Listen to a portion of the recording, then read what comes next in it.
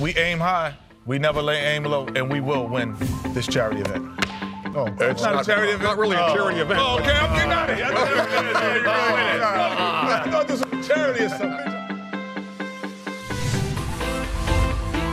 Should be a great Saturday night for the NBA. I'm Kevin Harlan with Clark Kellogg and Greg Anthony, and Doris Burke reporting from the sidelines. So here's Oklahoma City's starting group. Durant, 2 minutes into the second half of play now. For the lead, it's deflected. It's tipped. Goes up high for the two-handed dunk. Yeah, how about the sharps? It's for him. And it's blocked by Ibaka. They get 80% shots in the bank. And really, there is no resistance defensively right now. It is just far too easy. It's stolen by Ibaka. Good. And tired legs affect you at the defensive end. By James.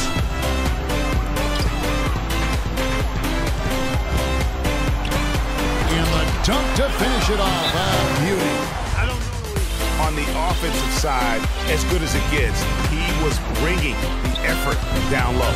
And I tell you what, that allowed him to get his team several multiple shot opportunities. And the Thunder making the switch here. Panthers checked in. LeBron outside.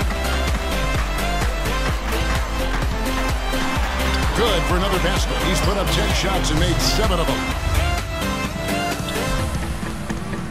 Left side, Westbrook. He goes big with the dunk right over Mozgov. He's got 10 points in just the second half. They can take their time on this possession. You know, guys, that wouldn't be a bad idea. I mean, gives themselves a little break, too. Catch their breath. You're right. Here's Waiters. Throws down the breakaway jam. And that's the classic.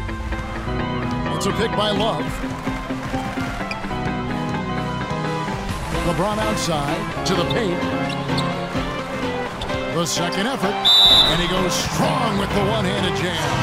And that's an example of willpower right there, guys. I mean, grabbing the offensive rebound and then going back up strong. And GA, in a close game like this, where every possession is critical, that could really be a...